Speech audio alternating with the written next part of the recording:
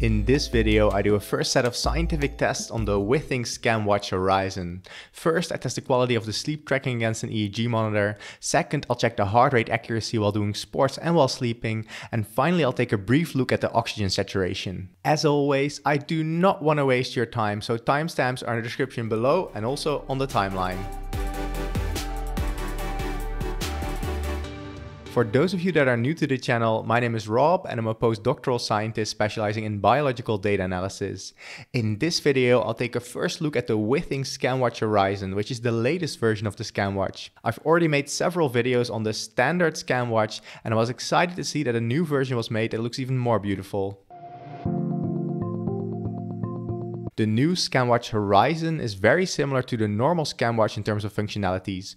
Both can measure electrocardiograms or ECG, which also includes AFib detection. They track basic sleep stages and breathing disturbances, which is a possible indication of sleep apnea. In addition, they also measure your blood oxygen saturation and heart rate. In my opinion, the original Scanwatch was already a very beautiful watch, however the Scanwatch Horizon looks even better.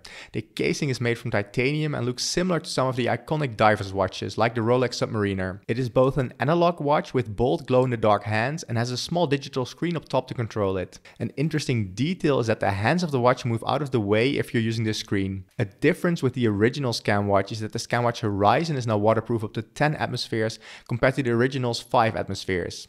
The Scanwatch Horizon comes with both a metallic band and a synthetic rubber sports band. I was really excited to get the Scanwatch Horizon this week, so I wanted to make a first video about it with some tests, and I'll make a more comprehensive video in a few weeks. I expect similar results to those of the original Scanwatch, however the shape and weight of the new watch could have an influence on its performance. I want to start this video by looking at the sleep tracking of the Withings Scanwatch Horizon. For the sleep comparison, I wore the Scanwatch Horizon to bed for 2 nights, and at the same time I also wore this EEG device called the Dream 2 headband, and finally I recorded myself using an infrared camera. The EEG device can actually measure your brain waves and is therefore ideal for measuring your sleep stages, and a scientific paper showed that the Dream 2 headband is good at tracking your sleep stages. Now the sleep tracking of the Scanwatch lacks REM sleep tracking and it only tracks deep sleep, light sleep and awake time. So with that in mind, let's take a look at the results.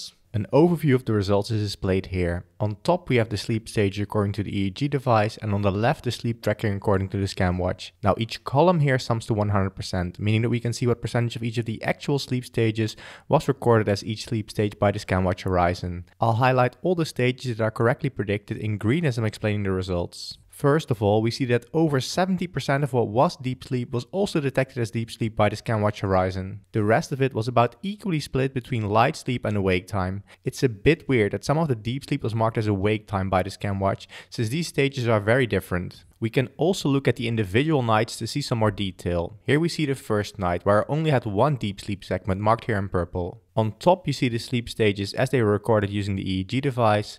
Along the horizontal axis we have the time of night, and on the vertical axis we have the different sleep stages, that being deep sleep, light sleep, REM sleep and awake.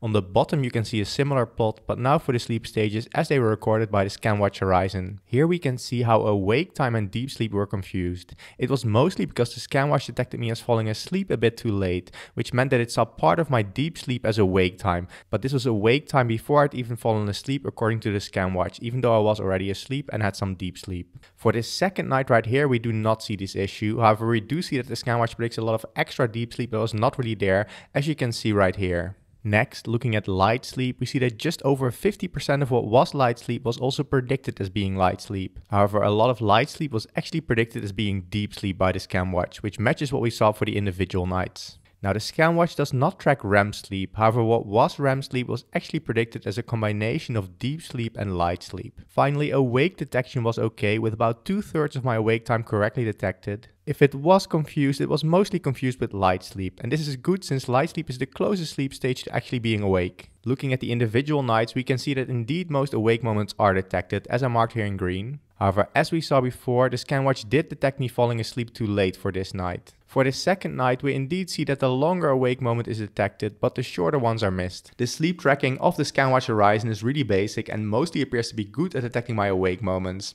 It detected me falling asleep too late for one of the nights, but I need more data to draw better conclusions about this. The more detailed sleep staging appears to be somewhat less informative. However, it's difficult to draw definitive conclusions since the Scanwatch does not track REM sleep. Next, let's take a look at the heart rate accuracy. I tested the heart rate accuracy during different types of exercise and while I was sleeping. I'll compare the Scanwatch Horizon to the Polar H10 ECG chest strap, which is generally considered one of the most accurate consumer devices available for heart rate measurements. In an interview with the designers at Scanwatch, they actually told me that they use the Polar chest strap to test their heart rate accuracy themselves. Let's start off with the accuracy during spinning. Here I displayed an overview of the heart rate accuracy during a total of 2 spinning sessions. Each dot here is a single heart rate measurement with along the horizontal axis the value according to the Polar H10 ECG chest strap and on the vertical axis the value according to the Scanwatch Horizon. The blue line indicates perfect agreement, and the more measurements there are in a certain area, the darker black the color. As you can see, the Scanwatch Horizon mostly agrees well with the chest strap. However, there are still some points below the blue line and even some points close to the red line. Now, the red line indicates half of the actual heart rate, which is what some watches detect when they make a mistake in the heart rate. Let's take a look at some of the individual spinning sessions to see when it makes its mistakes. That is what is displayed here. Along the horizontal axis we have the clock time and my heart rate is along the vertical axis. In blue I plotted my heart rate according to the Polar H10 ECG chest strap, and in red is my heart rate according to the Scanwatch Horizon. The two lines overlap quite well, indicating that the Scanwatch did a good job. We see mostly the same thing for this second spinning session, though the Scanwatch Horizon does show some instability when my heart rate was at its highest, as you can see here in these moments. Next, let's take a look at the accuracy during biking. Many devices I've tested really struggle with this, as it involves much more shaking of the arm. Here we see an overview of the accuracy during 4 bike rides, and as you can see there are many more points away from the blue line. There's especially many points below the blue line, which indicates that the Scanwatch detected a too low heart rate. We can also see this if we look at the individual bike rides. Sometimes the Scanwatch follows along well with the ECG chest strap, however sometimes it detects a much lower heart rate, as we can see for instance here but also here. This second bike ride is somewhat better, though it still shows some issues, for instance right here and right here. The third bike ride is again more similar to the first, with some moments where I did well, but some moments where I did not pick up on the peak in my heart rate, for instance here but also here. And we see the same thing for this final bike ride right here, with only mediocre agreement. Next, let's take a look at a weightlifting session. Now, weightlifting is one of the hardest things for a watch to accurately track, since there's so much tension on my arm and on my wrist. Here I plotted that training session, and as you can see the Scanwatch has trouble picking up on my peaks in heart rate. That's what we see for many devices. They're not able to pick up on that fast increase in my heart rate because there's so much tension on my arms. Finally, let's take a look at the heart rate accuracy while I was sleeping. I tested that during 3 nights. Here we see the first night with the Scanwatch in red and the Polar chest strap in blue. As you can see, overall there's a pretty good agreement between both devices. Do note that the Scanwatch only takes a measurement every 10 minutes. We see the same thing for this second night. The overall agreement between both devices is pretty good. The third night right here shows more or less the same thing with a pretty good agreement. Overall, the Scanwatch appears to be at its best in heart rate tracking when I'm not moving too much, specifically during sleep and while exercising on my home trainer. It appears to have more issues while cycling and while weightlifting. Next, let's take a quick look at oxygen saturation. In really simple terms, your oxygen saturation, or SpO2, is the percentage of red blood cells in the bloodstream that contain oxygen. Normal ranges are generally between 95 and 100%, and these are the values you should normally get at ground level. To test that, over the last few days, I took a total of 17 measurements of my SpO2 levels with both the Scanwatch Horizon and a dedicated SpO2 monitor in the morning and in the evening. The results are displayed here. On the left are the values measured by the Scanwatch Horizon, and on the right the values measured with the dedicated finger pulse oximeter. As you can see, the Scanwatch generally measured SpO2 values roughly in the same range as the finger pulse oximeter, which is pretty good. There were no moments where it detected an unrealistically low SpO2 value, and I'm quite happy about this. All in all, this is not bad. In previous videos I tested the SpO2 accuracy of different watches in a low oxygen environment, which is a test I'd also like to do for the Scanwatch Horizon in the future. Overall, the Scanwatch Horizon seems to perform well enough for basic sleep tracking. It can roughly track your total time of sleep and is accurate at tracking your heart rate when you do not move too much. The SpO2 values also seem to fall within a reasonable range. What it is less good at is the more detailed tracking, like tracking sleep stages or heart rate tracking when there's more movement or tension on the arm. So, should you buy the Withings Scanwatch Horizon? Well, that depends. In my opinion, the Scanwatch Horizon is the most beautiful smartwatch I own. It does not look like a smartwatch and is therefore very low key. If you do not care about the detailed health tracking for sleep and exercise, but just want the basic metrics, it might be a good option. Also, if your job requires you to be formally dressed, it might be the watch for you.